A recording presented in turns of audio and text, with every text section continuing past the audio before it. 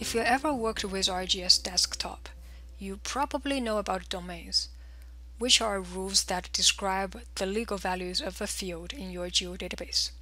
To find all the domains of a GeoDatabase, you can right-click on the GeoDatabase, go to Properties, and find all the domains within the Domains tab. However, it seems not as easy to find all the fields in a GeoDatabase that are using a domain. Today I'm going to introduce to you 3 tools that you can use to identify fields with domains in a GeoDatabase. The first tool is called Xray for ArcCatalog. It's hosted on arcgis.com or ArcGIS Online. Click Download to download the add-in file. Double-click on the executable file to install that into your ArcCatalog. If you have ArcCatalog open, make sure you close it and reopen it to see the new add-in. Next time you open ArcCatalog, you will see a new window, Xray for GeoDatabases.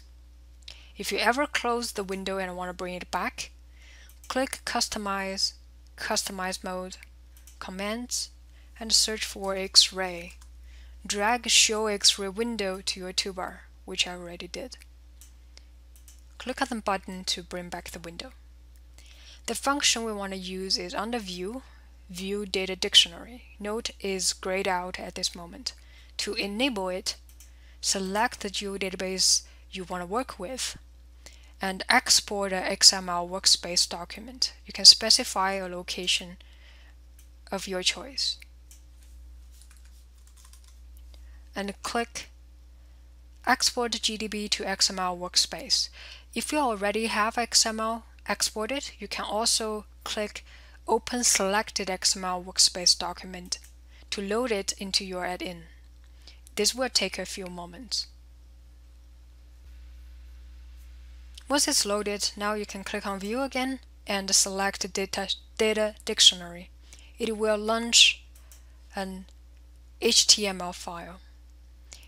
It gives you all the datasets in the GeoDatabase, the domains, relationship classes, topology, and so on. You can click into the domains, into one domain, and view the definition. You can also click into a feature class and find if there's any field has a domain, or if this feature class has subtypes, if any subtype has associated domains. This is the first tool. The second tool, called GeoDatabase Diagram, similarly can give you all the elements of a GeoDatabase, but in a more visualized way. Be aware this add-in also to ArcCatalog requires Microsoft Visio to generate and view the diagram file created by that in. Once you're on the page on GitHub, it has the latest version of the add-in. You can find the step-by-step instructions on how to deploy this add-in, how to install it, how to configure with Visio, how to add it to your toolbar, and how to use it. When you download it, make sure you click into the Releases tab and download the latest 10.5 version.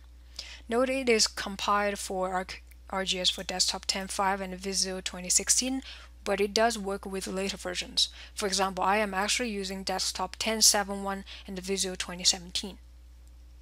You can download this zip file. Once you have downloaded it and deployed it as per the instructions, you can come back to ArcCatalog, and you should have it already added to your toolbar. It's called GeoDatabase Diagram. Initially, it would be grayed out.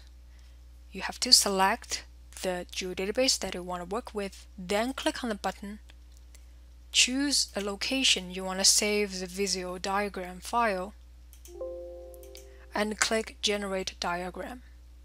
Once you have the diagram generated, you can open it in Visio and again view all the datasets or all the fields within a dataset that may have domains, and if a feature class has subtypes, any subtype has associated domains.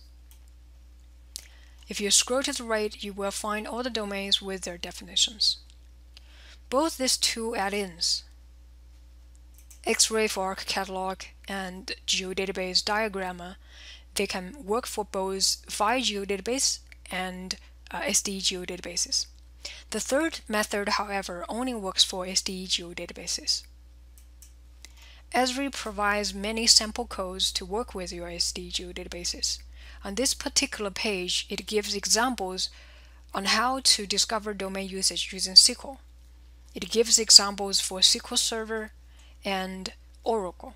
So if you use other relational databases, you would have to tailor the SQL to meet the requirements of your databases.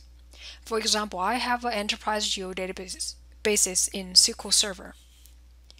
I can copy the SQL, go to SQL Server Management Studio to launch a new query, specify which database or GeoDatabase I want to use to identify fields with domains, and modify the domain name to be the one that I am interested in.